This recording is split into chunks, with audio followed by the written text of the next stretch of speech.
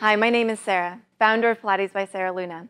Today we are going over a single leg squat throw with a ball.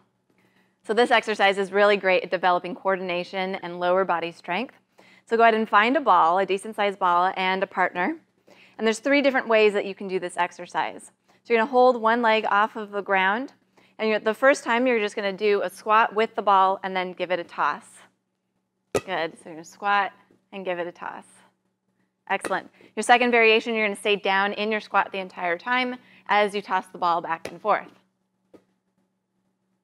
The last variation is that you're going to toss the ball and do your squat when your partner has it. Good. So you're going to do these 3 different variations to kind of change it up and have fun with these ones. Once again, my name is Sarah Luna, and we went over a single leg squat throw with a ball.